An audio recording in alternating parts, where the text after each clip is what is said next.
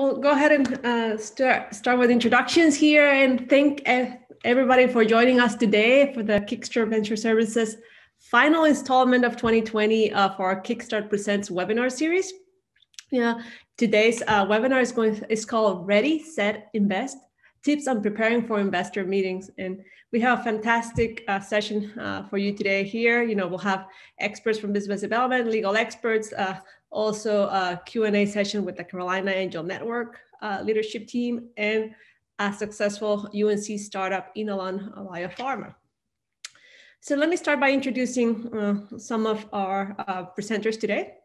I'll start with somebody who a lot of you already know, I'm very familiar with here, Don Rose, who used to be director of KickStart Venture Services. So we're very excited about having him here today. He's now special advisor to Hatteras Venture Partners, one of our leading venture capital firms here in the Triangle. And again, those who know Don know he has so much experience in so many fields. At UNC, working at KickStart, he helped over 80 spin-out companies, who have gone and raised, over $500 million in the 10 years he's been there.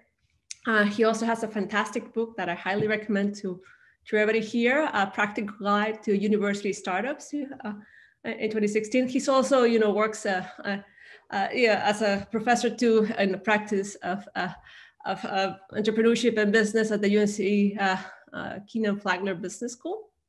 But besides all that, he's had a lot of experience from the startup side as well, working in senior positions at several startup companies, including Metabolon, Direct Fluidics, and data-centric automation. And of course, now working at Hatteras and also associated with Alexandria, and a wealth of information here. So he'll be presenting on the first of our two presentations on pitching for investment. Our second presenter is also very experienced. It's Matthew Mayer, who's the Chief Client Corporate Development Advisor for Wilson Sonsini. At Wilson Sonsini, he has a lot of experience in the life sciences. He leads the firm's business life science business advisory practice. Who provides support to emerging life science companies with business insights, capabilities, and strategies to help them thrive. He's an experienced attorney and executive who has diverse roles in a wide variety of public and biopharma, medtech, and precision medicine companies. Prior to joining Wilson Sonsini, he was managing director of Alvo Life Science Advisors, which is a boutique life science advisory firm focused on biotech startups. And prior to that, he was the senior vice president of corporate development at Council, a venture and private equity-backed personalized medicine company. So again, experience working with companies as well as venture capital, and also a lot of experience working with life science companies, which I know many of you in the audience are. And besides our two presenters today, we also have, as part of our panel and Q&A session after the two presentations, we have Chelsea Isragi, who's a co-managing director of the Carolina Angel Network, joining us. For those of you who also probably heard of the Carolina Angel Network community here, but it brings the UNC entrepreneurial community and the alumni network, to empower early stage businesses to drive their future and really help them with that much needed angel investment. CAN has invested over 15 million in over 20 companies here in the Triangle. So again, we're very excited about having her here. And importantly, also, Chelsea has a lot of experience working with different firms as well. Besides CAN, she's worked in Casla Capital Management, a New York private equity firm, and she's also worked at Imperial Capital and Global Hunter Securities. And she has a lot of experience in due diligence. So when you are thinking about approaching venture capitalists, she is really experiencing what they're looking for and that due diligence and what makes the deal go through or not, and those comments that she'll bring to the discussion are very important as well. And also we have representing the startups, John Whelan, who is CEO and president of Inhalon. He has over 20 years working with many venture-backed and biotech companies. He's gone on and raised over $240 million over the years in equity financing collaborations. He has different roles as presidents and CEOs. Some of the companies he worked with include Neuraltus Pharma, a private company developing treatments for ALS, and he also worked for Heron Therapeutics, who's a specialty pharma company, and it's really led the turnaround of one of their products called Sustal. It's a chemotherapy for patients. And finally, before we actually started 2 sessions, I also want to introduce Michael Carnes, who's an equity funding specialist for the SBTDC, which stands for the Small Business Technology Development Center, which is also a great and fantastic resource for all of our entrepreneurs here in the Triangle. I highly encourage you to get in touch with them. And I wanted to give him the opportunity to present just a couple of slides on a new workshop that is coming that is also very related to today's topic. The title of their workshop is Becoming an Investor-Ready Entrepreneur, and is designed to educate and prepare growth-oriented entrepreneurs to successfully engage private equity investors. So think about it this way. Our webinar today is like introduction to investors, pitching for investment 101. And this is really going a lot deeper into the practical stuff in these workshops over a couple of days. So Mike, do you want to go ahead and talk a little bit about the workshop? Sure, I'd love to. And thank you so much for the time to jump on and speak about this just real briefly before you get to the real panelists that have all the information for you today. You already did a little introduction there for me, but I'm Mike Carnes, Equity Funding Specialist and Technology Commercialization Counselor with the North Carolina SBTDC. We're an organization that can provide support to early stage companies as you're spinning out of universities at an early stage, thinking about your overall fundraising strategy, whether that be through non-dilutive funding programs like the SBIR and STTR program, or thinking about raising equity capital. This particular event is focused on raising capital. It's an event that we've been doing for over 15 years now, and we're excited to be presenting this event virtually for the very first time ever. Which is a great thing because it's allowing us to have a greater reach and connect with a lot of companies from across the region. Investor-ready entrepreneur is really developed to help companies understand the norms and expectations of the investment community. The problem that entrepreneurs often face when they're starting off is that they have misconceptions about the process of raising capital. They may not understand the concepts of raising the appropriate type of capital at the appropriate stage. And they oftentimes have a hard time understanding investor expectations. And so the Investor Ready Entrepreneur Program is really all about leveling that playing field for entrepreneurs. And we really focus on taking entrepreneurs step by step through all the different parts of the process of raising capital and what that's going to look like. We help them to get oriented to the landscape and understand the different types of investors, the types of deals they typically fund and the structures of those deals. And then we have investor panelists who talk about their specific expectations throughout the event. So we have a panel for the duration of the event. We have different modules that we'll teach, and then the investor panelists are present for the entire thing and give real-time feedback and answer questions about each topic. The topics that we cover are a general introduction to the investment process, investor expectations for ROI. We talk about the funding landscape, how to build a company that's going to be attractive in the eyes of investors. We talk about funding needs and financials and how to project those funding needs. We talk about how to find investors and target investors. We talk about the presentation, which is something that everybody talks about a lot, but it's only a small part of the overall process. We go into a discussion about the due diligence process and what you can expect from that. We talk about valuation, which is always one of the hottest topics of the day. And then we go into a discussion about deal structure and boards and exits. We'll also have a keynote speaker for this particular event. We have Robert Preville from Quipt, who is a serial entrepreneur and also an equity investor. We're going to have reverse pitches from a number of different investment groups from our area. You can check our website if you'd like to see a little bit more information about that. And then our investor panelists that will be part of the event are listed on this particular flyer. But we have investors from across the region, and look forward to having you attend the event. If you have questions, you can reach out to me directly at mcarnes@sbtdc.org, or here's our website, and you'll probably get a copy of these slides. So thank you again for the time, and I look forward to seeing you guys in the future, and please reach out if I can be helpful. Thank you so much, Mike. Don, please go ahead. Thank you, Maria. Appreciate the opportunity to be here today, and the opportunity to talk about getting ready to invest. Sharing the screen.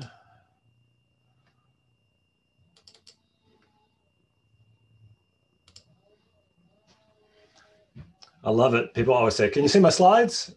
So can you see my slides? I hope you can see it, because I can't see them, or I can't see you. So I want to kind of do a couple things today very briefly, as we don't have a lot of time. We really want to kind of get to your questions, but wanted to first kind of give you an overview of startup funding and what that looks like, and how things operate, really, sort of the machinery, if you will, of investing.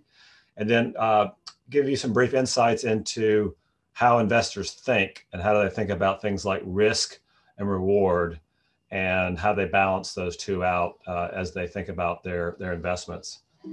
So just to get started, as an overview of startup funding, the basic premise here, of course, is you've got some sort of idea, some sort of thought about a product, and you need to get to that product at some way. And really the only way to get to that product is with some fuel, and that fuel is money, capital, cash, whatever you want to call it.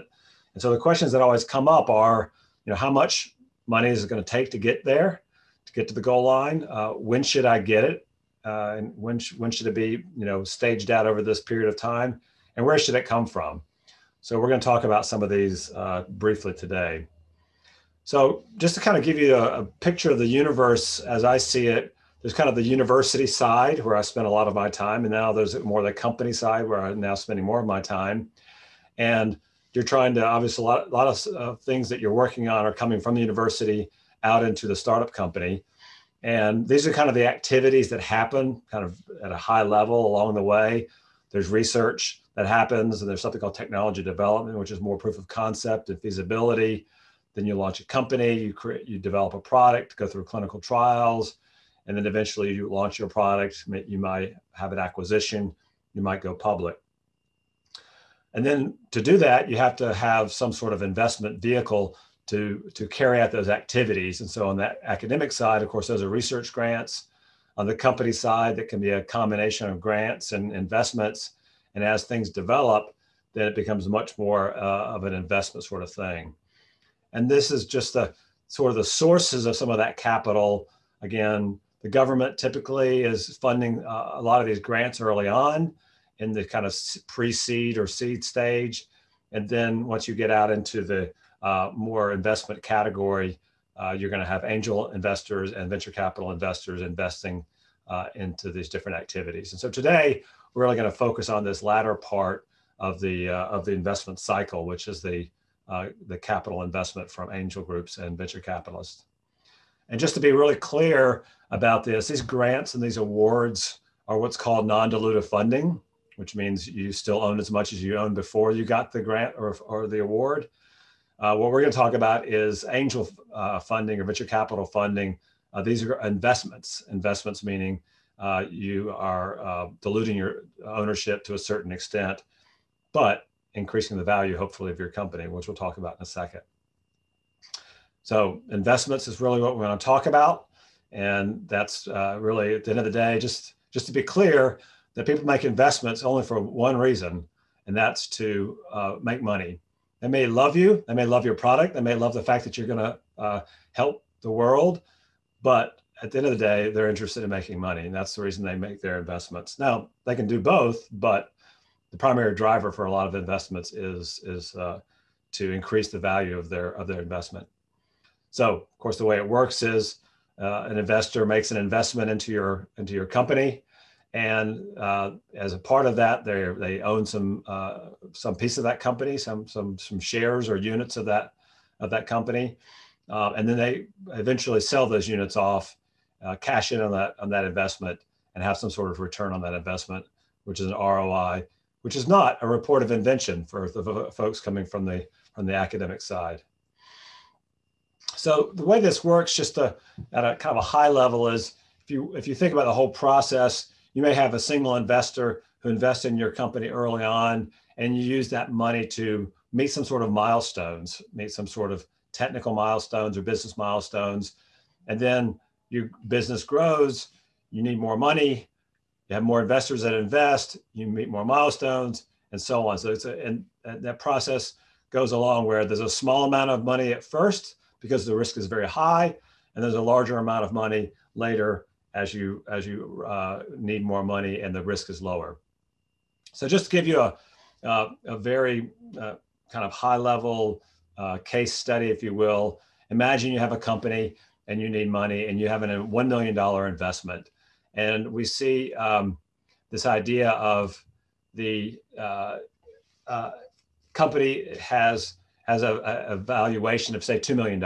Again, this is arbitrary at this point, and we can talk more about pre-money valuation, but $1 million is invested, your company's worth $3 million. You give away some of the ownership, the part in green goes to the investor, the founders and the management team own the rest. And with that with that $1 million investment, you meet these milestones, which create some value. And if you're doing well, then now you're worth $5 million. And now you have a $10 million investment. So a company value of $15 million. Again, investors are diluting the ownership pie and owning more of the company, but the company is worth more. And then to complete this example, a $50 million investment, it means the investors own, in this case, 3/4 of the company, but we have a company that's worth a lot of money. So the investors own this equity. Now what? Well, what they do, of course, is that they have to somehow liquidate that and get some sort of return on investment. And so if your company, let's say, is worth $200 million and you have a liquidity event, which is either a public offering or an acquisition, then the proceeds of that are split among the different owners of the company. And so just to kind of complete the story, a $61 million investment by these investors ends up being a $150 million return on investment, roughly doubling the money. So that in a nutshell is kind of how that piece of it works. What I want to turn to now is just to give you an idea of the differences in the different types of investors that are out there. We have the sort of angel investors that come in kind of two flavors. The individual and angel investors that are investing, and we'll send you a copy of these slides so you can look at this at your leisure. And then you have angel groups, which are really looking at things as a group of individuals wanting to invest. And Chelsea can certainly talk a lot more about angel groups, and of course there are different flavors of angel groups as well. But in general, I would say angels are looking for a fairly short time frame for the return on their investment, and they're looking for startups that are typically generating revenue, but not necessarily. Some medical devices may come into this, and angels may invest in some medical devices, but typically they're not investing in highly regulated fields like FDA-approved drugs. And the amount they invest depending on how large that group is. And then, of course, the next group are the venture capitalists, and they really fall into two buckets. One of the traditional venture capital group, where you've got companies that are pre-revenue, R&D stage companies. They're looking at a 3 to 6, maybe even longer time frame for the return. They're investing more money, and they don't have quite as much engagement. They typically sit on board seats as opposed to an angel investor who is going to be much more engaged perhaps with your company. And then we have corporate venture capital, which are the more strategic investors that are investing and they're investing for different reasons, some financial return, but also for some strategic reasons. So let's talk about venture capital and kind of how that world works very quickly. So let's just take an example. Tar Heel BioVentures has a BioVenture Fund 3, which implies they had some other BioVenture funds, and they've already invested their money out of those funds, funds 1 and 2, and now they're raising a third fund to invest in life science companies.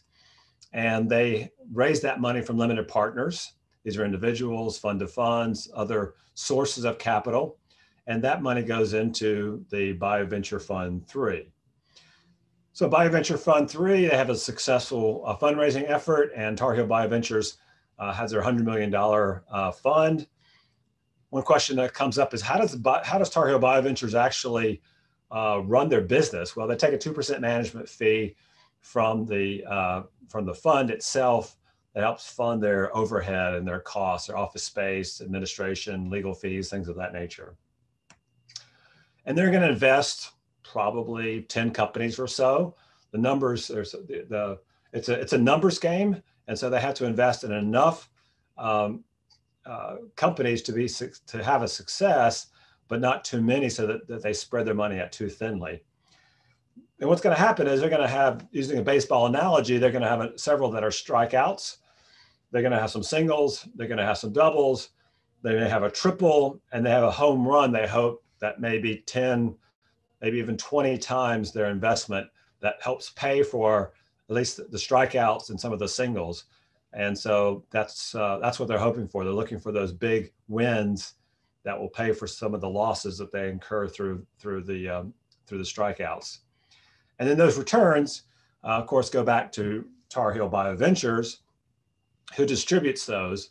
They don't distribute 100% of them. They keep part of it for themselves when they go back, when they make the distribution back to the limited partners.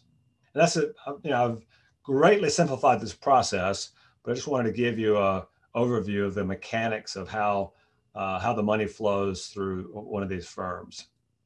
Okay, so switching gears, I want to talk about how to think like not an investor, pardon the typo. Steve Hull had a great comment during a panel discussion one time: never give an investor a reason to say no. I think they're always looking for reasons to say no because they see so many deals. So try not to give them a reason up front to say no. So what I want to talk about is this idea of balancing risk and reward. So we've talked about the reward side of the equation a bit, which is they make an investment, they get some multiple of their investment back, but they do that understanding the risks associated with the investment. And so I just want to run through all these different risks that the investor has to think about. And these are the things you need to be thinking about as you are talking to investors so that you can understand how they think. So technical risk is probably the one that many of you deal with the most. Really, will it work? Is it feasible? Is it translatable? Will it be safe and effective? So that's a big part of bringing a product to market, is overcoming the technical risk.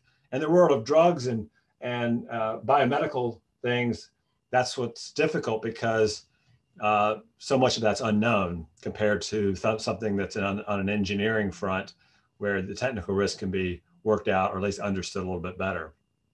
Regulatory risk, I think it's pretty straightforward. Will it be approved? Intellectual property risk. Many companies are going into this with patent applications and don't have a granted patent. So there's a kind of a risk. Will it be granted? What claims will be allowed? Many times the patent that's applied for isn't, not all the claims are allowed. Is there freedom to operate?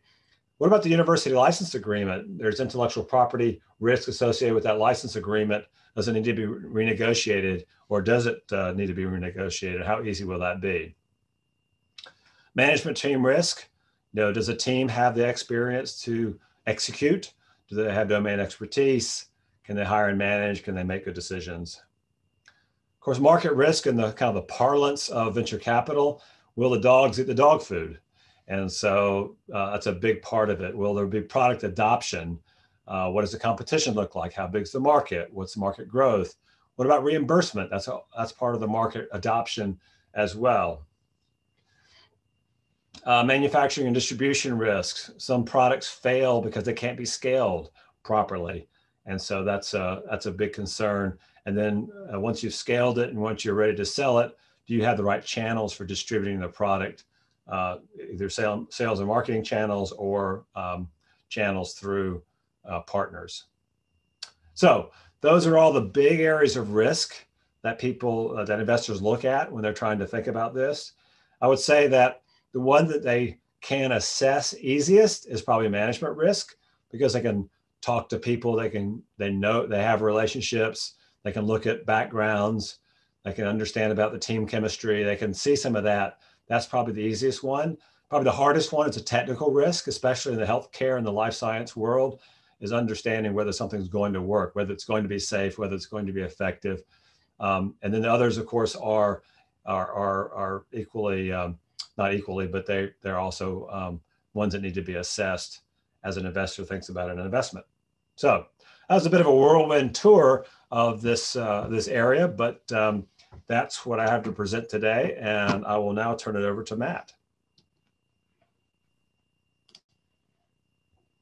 Great. Well, thanks so much, Don. That was fantastic, and I think really a great kind of table setter for what I want to talk about with you all, which is really kind of how do you execute on your pitch and your business model, so that you become one of those companies that gets on base, to use Don's analogy, and is actually very successful. So let me just make sure I can display this here for you all so it's big enough. Bear with me.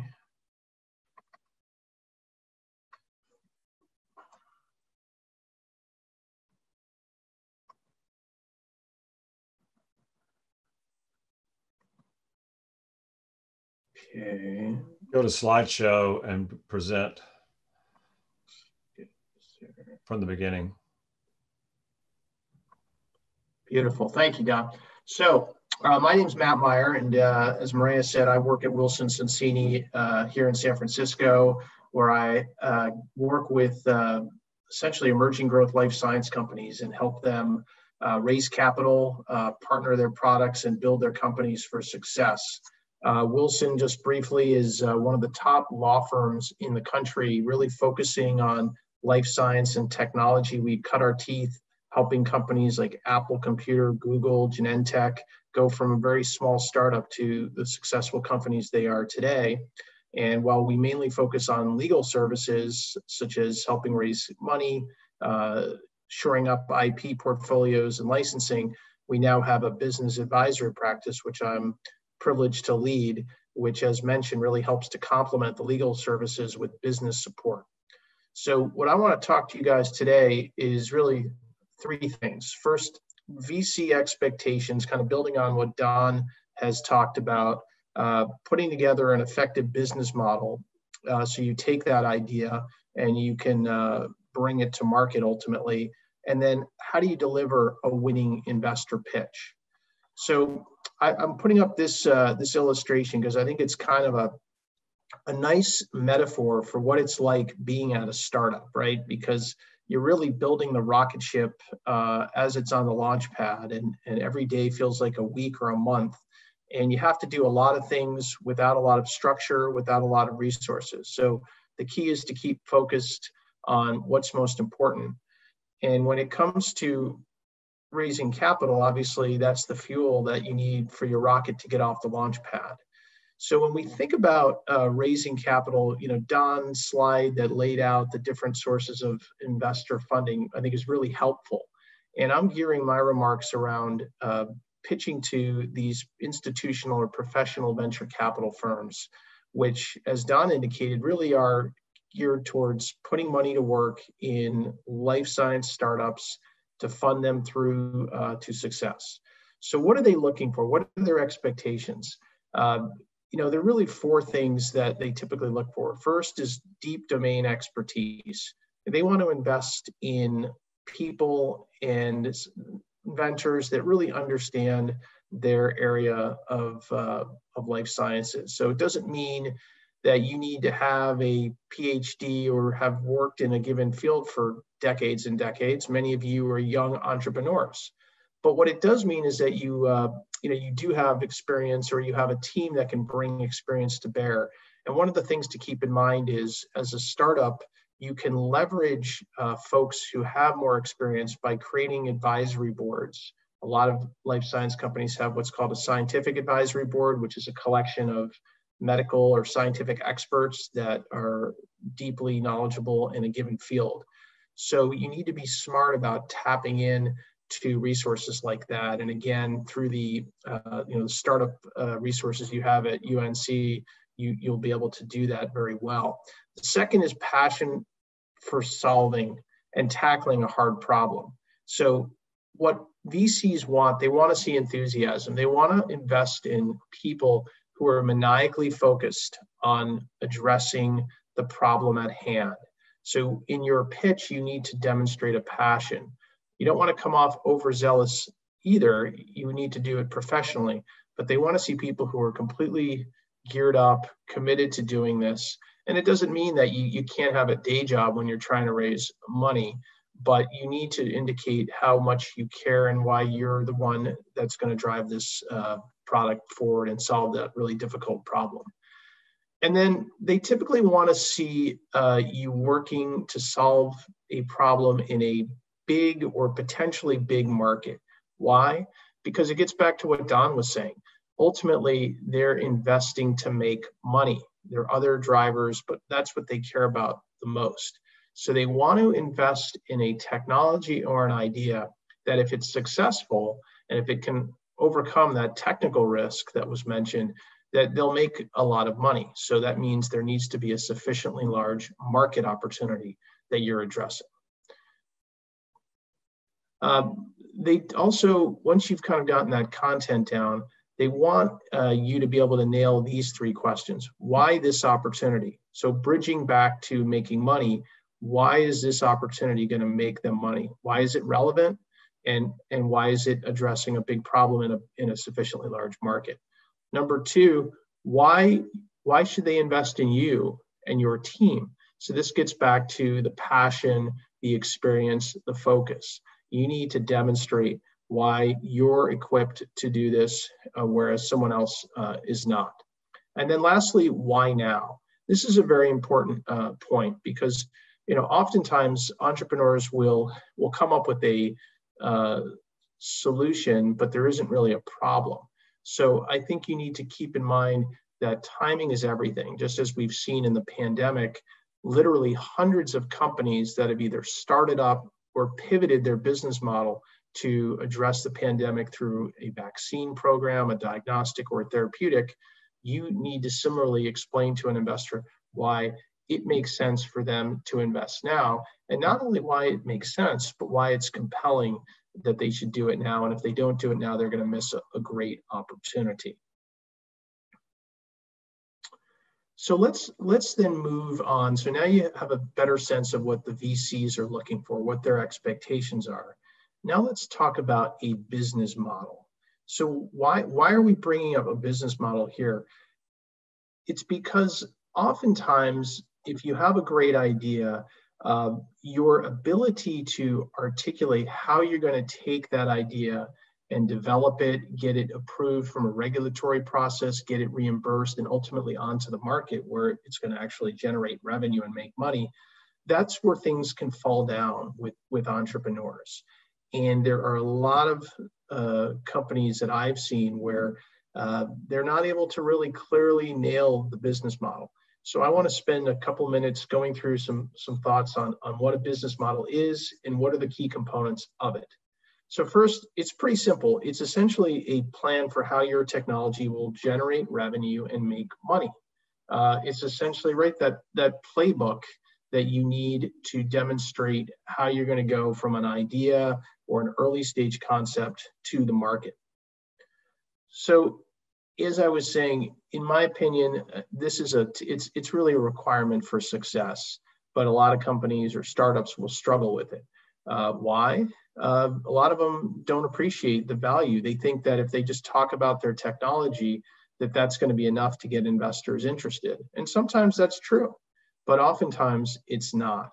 So you really need to articulate what that business proposition is. And oftentimes you might have folks on a founder team that they're not sure what that model looks like. So they're not sure exactly what the product, how much it will sell for, especially if it's an early stage idea. And this is not easy because you're essentially having to look to the future. And ultimately, it's your vision of where the product will be on the market is going to be very different from where it ultimately will. That's just the nature of developing a product or a service. But the point is, you want to have a game plan to at least envision how it's going to get to market so that an investor can say, hey, here's an entrepreneur who has been thoughtful enough not only to come up with this incredible idea or invention or spin out something from a university, but they put in place a plan to get it to the market. So again, it may seem basic to many of you, but the reality is this is where a lot of pitches fall down. And it's getting back to the point Don was making with regard to addressing those different elements of risk that an investor looks at. And if you haven't ticked off all those boxes, which is what a business plan can do, your chances of getting on base, to use that baseball metaphor, are not going to be very high. So really the business model should answer these questions. What is your product, service, and benefit to the customer? Who are you going to ultimately sell it to? In the case of life science companies, this is fairly straightforward. I mean, ultimately, your products are going to help patients, right? Whether it's a diagnostic, a medical device, whether it's a therapeutic, ultimately they're going to be administered to patients. But you have to think through how does it get to market? Is it going to be sold directly to a consumer? Is it for example, a point of care diagnostic test? Or is it going to be a pharmaceutical where it's obviously being administered by a physician? So you just want to give some thought to how that works. How do we get to offer the new product or service? So this is the operational component. So how are you going to produce it? If you have a diagnostic test, is it going to be run in a single lab? Or are you going to distribute it through a regional set of labs? Again, if you have an early stage idea, this may seem like, oh, gee, I'm not really sure what this is ultimately going to look like. That's okay. You just want to have kind of a general plan to be able to address this as you're building your business model. And then how do we generate revenue and make it profitable? So many times I've seen companies that have a great idea or technology, but they really haven't thought through how does it get reimbursed? And as you know, in life sciences, this is very complicated. You have your federal payers, Medicare, which covers elderly and the very poor through Medicaid. And then you have a range of private payers. So ultimately, you need to be able to explain that you're addressing a critical medical need that's going to help improve patient lives, either reduce disease duration, eliminate disease, prevent it. Whatever it is, you essentially just need to be able to articulate that and then explain why it's going to get paid. No, you don't have to come up with a price for your product today. That's not realistic. But you generally need to, I think, address this at some level, even if it's an estimate. You can look at comparable products, if there are any on the market, and come in at a high level with some plan. So investors will say, hey, here's an entrepreneur who's really thoughtful. They're thinking from a dollars and cents perspective. So some features of a compelling business model. I articulate how you're meeting that unmet need. How you're solving a problem for customers, why it's innovative and unique. This builds on the patent side of it. Obviously, having a patent protected product, or at least a game plan for how you're going to protect it, is very critical. Be clear with your objectives. How are you going to develop the product? Financial clarity. What's the revenue plan? And how will you get to profitability? Again, not to make light of this as an early stage company, if you have a long road before you're going to get to market, having a revenue projection can be difficult, but that's okay. You at least need to talk about the size of the addressable market and why you believe your product, given its characteristics and what it's going to do, will take a decent share of that product market opportunity. And then lastly, room for expansion. What does this mean? It means you're not necessarily going to have a one-trick pony. You're developing perhaps a platform, or you have other products that you think will be developed as a result of your technology. In terms of the business model in life sciences, there is no one size fits all, as I mentioned. So there's a lot of flexibility here. I think the common themes to emphasize are having that strong IP, protecting your ideas. You have a regulatory strategy, meaning you know how it's going to get through and approved by FDA. Commercially relevant, again, explaining that you're addressing a key market need and it's going to make money and the payers are going to cover it. And then talent, building on what Don said, this is addressing the management risk. So you want to articulate why your team is the right team to drive this idea to the market. And as mentioned before, the model is going to vary based on the nature of your business. If it's a therapeutic, a diagnostic, or medical device or digital health service, this is going to be a little bit varied as a result. So let's say you have the business model down. You kind of understand what the VCs are looking for. So now you're ready to give your pitch. So what are some of the things that will help you gain success and come out of there hopefully with a yes and a path to investment dollars? You want to make a really clear pitch and focus on the following things. First of all, right off the bat, define your business in a clear, single declarative sentence, the proverbial elevator pitch. VCs see oftentimes dozens of companies and pitches in a given week. So they're really, oversaturated with opportunities. And as mentioned in the COVID times, actually the opportunity to start up life science companies and get in funding is very good, but it also means the VCs are distracted. So you want to focus on explaining your business model crisply. And then the sections that I typically like to see in a pitch are the following. What's the company's purpose? What's the problem? How are you solving it? Why now? What's the market size?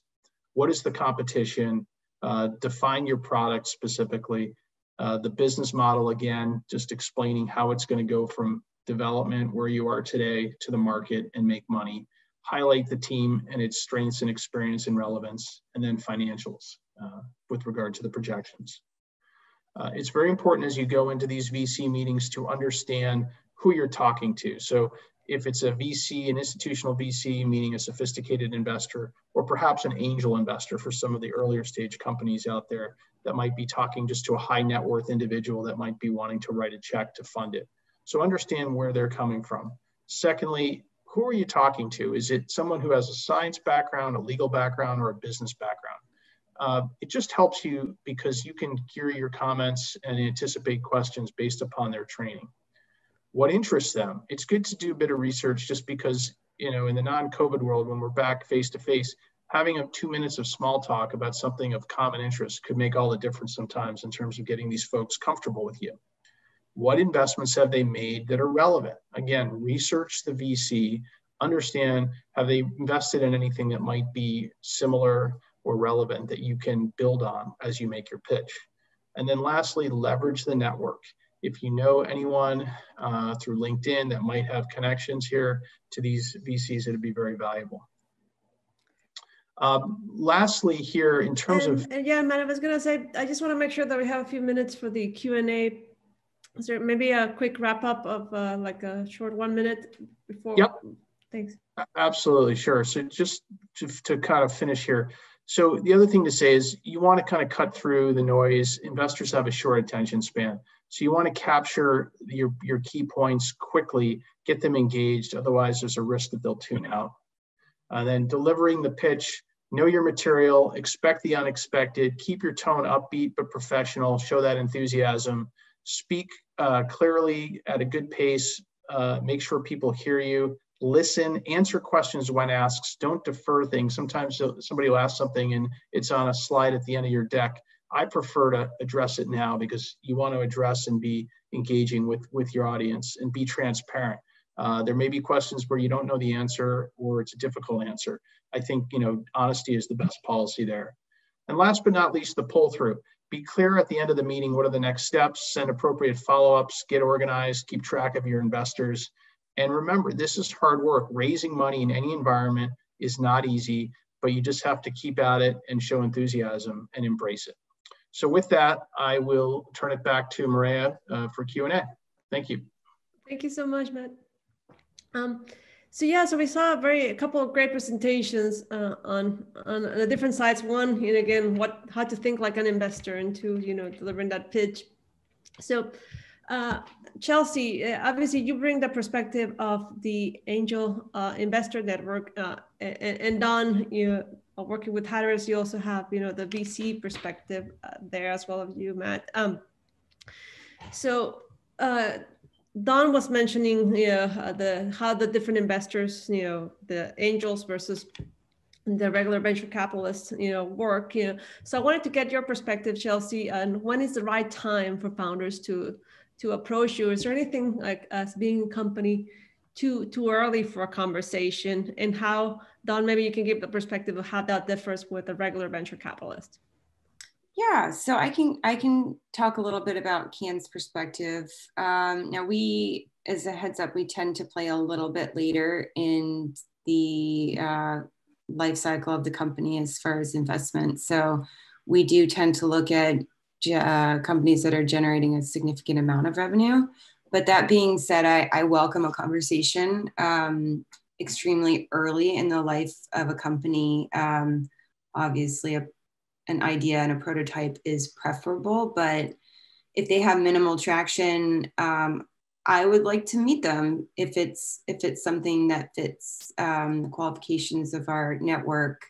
And for that, I say that because it allows us to be able to track these companies over months to years, even to see when they get to a place where it makes sense for us to fund them. We have some portfolio companies that we started speaking to in 2017 and didn't end up funding until 2019 or 2020. So they're definitely a long-term play. And Don, do you want to add anything from the VC perspective? Yeah, I would just say that everything's built on relationships at the end of the day, and so establishing relationships early is good. There's an adage, whether you believe it or not, if you want money, ask for advice. If you want advice, ask for money. And so I think that most investors are happy to give advice early on if you want just some, hey, I'm just looking for advice right now about where to go. But the other thing I would say is that investors love to see progress and momentum. And so if you can have a relationship where you're periodically checking in and saying, I'm not quite ready yet, but here's my next milestone, or here's what I've done. That's, showing progress is really, they want good trend lines and good momentum. Exactly. And to add on to that, a lot of companies will put together an investor update or affiliate update that says the progress that they've been making quarterly, monthly. I actually do read those, believe it or not. I get a lot of them. And it's great because I can look back at the old one and see, oh, okay, this is what they did last quarter and this is what they're doing this quarter. And it's a way for the companies to stay on my radar once a month without actually having to do a phone call, which might be, a little awkward if there's no ask, but it still keeps them on my radar. Well, I'll have you both also on a similar topic. Yeah, obviously you also have, investors' theses or, your different portfolio. Is this something that, when a company is approaching you, should they consider what else is in that angel network's or investor group's portfolio? And what do you consider for founders? Do they need to be within a particular field? What do you recommend to founders trying to approach you? Should they look at your information, where to find it, and so on? It's pretty clear on our website. So it is nice to know that companies have read that and understand what we invest in and what we don't invest in. I don't want that to stop people from having a conversation, but to understand that, if it's pre-revenue, we're probably not going to be something that we'll move forward with at that time. I think for VCs, it can be a bit of a mixed bag. For some VCs, they may have, one investment in gene therapy, and they're going to make that one investment. And so they've kind of filled that slot. For others, they may have expertise in gene therapy. And so there's going to be a lot more gene therapy investments. You just don't know that going in per se, but many times they will tell you, well, we've already, invested in this and we placed our bets in gene therapy. And so we're not going to make any more investments. Or, several of our general partners have expertise in this area and we really like it. And we, like gene therapy, or we like oncology. And so you need to kind of get to that fairly early, just to understand if it's a fit. Right. And now from the other perspective, John, as you've been doing a lot of great pitches of late, I know, so what have you done? What do you recommend to all the audience of, budding entrepreneurs here when both, getting in touch with investors as well as, pitching? So from Matt's presentation, we saw a lot of great tips on how to pitch, but also how to approach them. How does that align with your experience? What do you recommend to the audience? Yeah, I'd have to say everything that Don and Matt have been saying really applies to my experience in terms of raising money over, I'd say, the last 18 months. So it's pretty dead on. You definitely need to use your network. You should definitely research the investors and the VCs ahead of time. Because you want to go in knowledgeable. They want to know that you've done your homework. So all of that is very relevant in terms of knocking on their door. Use your network. Introductions are great as a way in the door.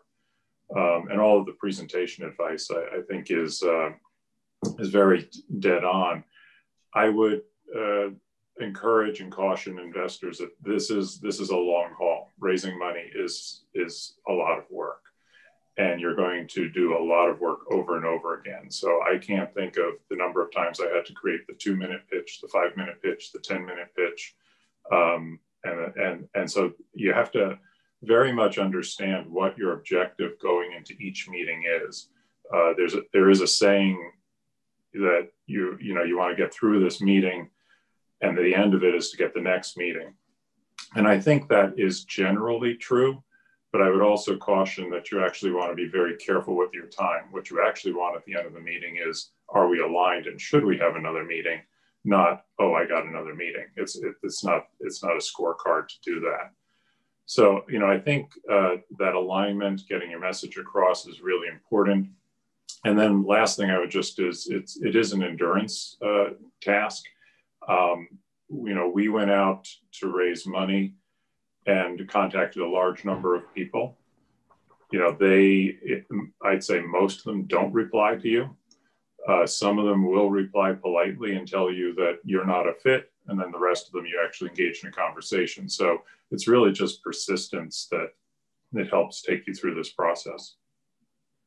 That's great. And just kind of a little bit more on that, what happens when you get a no, or not much of a, you're not a good fit, how do you get more information from the VCs and investors on that, on your pitch? Yeah. I think that's very dependent upon the investor or VC as to what their demeanor is as far as giving feedback. Some won't tell you why they're saying no. They give you the polite no. We're busy now, or not quite a fit, or something like that. And sometimes you can get a little more information from them. Some VCs are just very upfront and will say, I got emails back. Here are the 3 reasons here are our 3 concerns. And I think there was something in Matt's presentation. You really only get that first engagement. You might get a second engagement where they tell you a little bit more about things, but then their job is to go find opportunities. It's not to provide you feedback all the time. So you really get a small window of time in which to do that. And then the other part is your network. So if you were introduced to them by someone, that person can often tell you, through back channels what the concerns were. And I think it is important to follow through and find out what the no's and the concerns are, because it just prepares you for 2 things. One, being able to answer those questions up front the next time, but it also helps you refine who actually is the ideal investor for you. And I have a few more questions, but I want to remind everybody in the audience that you can also post questions in the chat room or raise your hand and we'll unmute you to ask a question as well. So if you have any questions, go ahead. In the meantime, I'll continue asking questions because there's a lot of things that I'm sure are very interesting about this topic. So going on that kind of negative feedback or the no's, and anybody feel free to answer this question. It's like, what are some of those warning signs, that particularly those that are getting those pitches and evaluating them, what are things that automatically can make you say, oh, I don't want to know anything about this? Warning signs, whether it's something they're saying during their pitch or whether they don't have any web presence or so on. So comments from the panel, please. Go, Chelsea. Oh, I was going to tell you to go. A really small market, obviously, is a no-go for us. So if you're looking at your total addressable market and it's under, we'll call it 250 million, I consider that too small. We try to stay away from nonprofits. A lot of, I mean, I hate to say it, but when it comes out with a very strong mission-driven nonprofit, it gets into a little bit more of a lifestyle business, maybe not the ability to generate returns that angels are going to require. I mean, Don said it pretty succinctly that, the end game is a financial return. I mean, angels that are love what they do. They love to be involved with these companies and they love to help, but it's also a financial return. Nonprofits, mission-driven lifestyle business is definitely a no, thank you. Your turn. So I would just say two things. One, read Malcolm Gladwell's Blink, because first impressions, as I tell my children, there's never a second chance for first impressions. Second, as my father used to recruit students for Burlington Industries years ago, and he said the interview was over after the handshake. And so have enthusiasm, like Matt said. You've got to come in with, you're so excited to be here today to talk about this great opportunity. I mean, we're not talking about faking it till you make it, but you've got to believe in what you're doing, and especially, I would say, outside of some of the areas of even like what Chelsea deals with, and things that are less technically oriented. People have to be passionate and have to love what they're trying to do. So, energy makes a big difference when it comes to making those first impressions. And I would just add, as I touched on in my presentation, I think the ability to really articulate your product, your idea, and how it's going to make money quickly is critical. If you can't do that, oftentimes people in business can be very polite, but they'll check out and they'll get through the presentation and they'll say no thanks. And so just try to nail it. It's part of that handshake that Don talked about. It's in 3 minutes. Can you get that potential investor very excited so they understand what it is you're trying to do and how it could make them money? And I know we're at 2, so I'll just ask one final question to Matt and maybe add final comments from all the panelists. So Matt, one of the key things that we deal with a lot with IP-based startups is that they all have intellectual property. They all want to keep it, not divulge it. So when is the right time to put a CDA in place, when you're talking with investors? Yeah, that's such the age-old question, right? It's there's no right answer, but here's the challenge. The challenge is that, and I know Don and Chelsea can speak about this as well. A lot of VCs are reluctant to enter into confidentiality agreements until they're much further down the process, for the simple purpose that they're talking with so many companies, and if they end up signing, dozens and dozens of CDAs, their ability to discuss and keep things kind of in buckets can be constrained. So that's the art of pitching. And in my experience, you want to hook them as much as you can with non-confidential information and get as far down the path as possible before going into a CDA. At the same time, of course, you want to protect your idea, and you want to make sure that it's not disclosed to the extent that someone could take it and do something with it. So I think that's my guidance, is try to get a VC, an investor, very excited using as much non-confidential information, and listen to what they say. You know, some VCs are more open to signing CDAs in the past or earlier, but you don't want that to become a gating factor to having a good conversation. Don or Chelsea, any further thoughts from your side? I would just say that I've been surprised how quickly Hatters does sign CDAs. I was under the impression, you know, until recently, that they wouldn't sign them until, you know, a lot more water had gone under the bridge. But they seem to be very open to signing. Now, it's a good sign, but a lot of times there's really no other way to get the information except by signing a CDA, because these companies are so early and they're developing things. I won't sign them. Just I've met about, I don't know, 300 companies, and if I had all these CDAs flying around everywhere, we're not in the business of stealing ideas. I think maybe we've signed one, but we should get to a point, or you guys should be able to speak knowledgeably about your company without giving away those trade secrets until we get further down the line, and then, you know, then maybe we'd consider it. But if in a first meeting somebody asked me to sign an NDA, no. Yeah, we never sign them the first meeting for sure, but it's usually after the first meeting, they'll indicate some intellectual property that they have that they're willing to discuss further, and that's when I don't know, John, what is your experience in CDAs with VCs from that side? Yeah, I think we've seen both there's a group that says exactly what Chelsea says. I see hundreds of people. I'm not going to keep track of the paper. And then there's some that will go to a CDA relatively early. For us, where we drew the line was basically when someone wants a target ID or they want something that is truly proprietary, you can't disclose that information without actually having a CDA, because that just tells someone where else to go. But I agree with Chelsea, you should be able to tell your story at a high level about your technology without a CDA.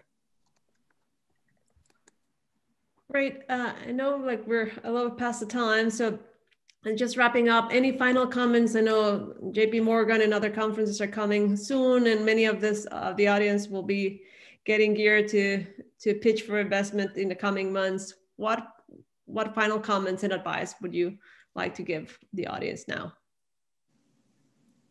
Let's start with Don.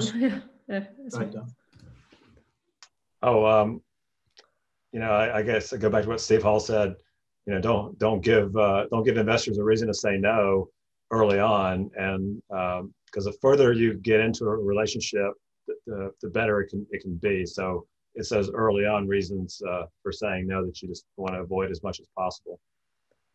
Matt, go ahead. Yeah, I would just say, I think with regard to pitching, just practice, and have an audience that isn't an echo chamber. Really have people that are going to listen and be constructively critical, because it's always a work in progress, your pitch, and you just have to nail it, and practice is the way to do that. Chelsea? My advice is a warm intro is always best, and it can't hurt to be persistent. We are really busy and sometimes stuff slips through the cracks, but a gentle nudge never hurt anyone. And I think it's fair to nudge until you get a definitive yes or no. Great. And last but not least, John? I agree. It's persistence. Stick at it. Stick with it. Practice. One advice I would give is record yourself. I realize this is technical, but use your tools. Record yourself on video. Record your voice. Listen to yourself, and just practice so that you're ready to go forward. Because that sort of feedback just makes it so easy to get into the groove when you start talking to people. Thank you so much, everybody. And remember, there's the SBTDC workshops on December the 2nd and 9th for those who are interested in more. And we're here at KickStart to help and connect you as much as we can as well. And we're always happy to listen to pitches and help drive connections as well. So please do keep in touch with us. And thanks again, all the panelists today. Thank you. Okay, thank you. Bye. Thanks. Take care. Bye.